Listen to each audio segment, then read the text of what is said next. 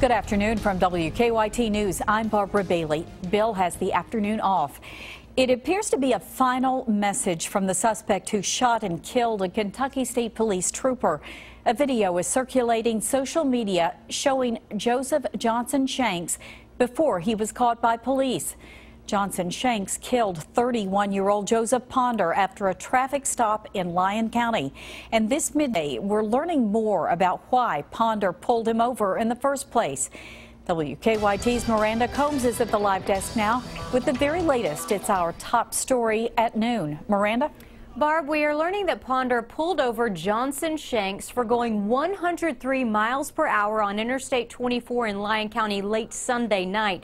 Now, as Ponder was trying to make arrangements for Johnson Shanks and the others in his car, including 2 children, to stay in a hotel for the night since he had an expired license. Johnson Shanks took off, eventually causing a wreck with Ponder. The suspect was found in a wooded area and was shot and killed when he refused to drop his gun. This afternoon, a Snapchat video is circulating online that appears to be Johnson Shanks' last message. He basically says in the message if he doesn't see anyone anymore, he did something he didn't mean to do and regrets it. Here's that video. I don't see anybody know who I love all y'all, man.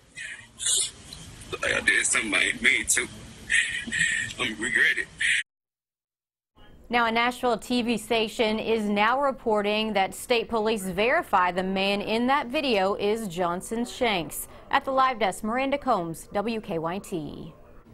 Now, Joseph Ponder is the second Kentucky State Police trooper from Post 1 to die in the line of duty this summer.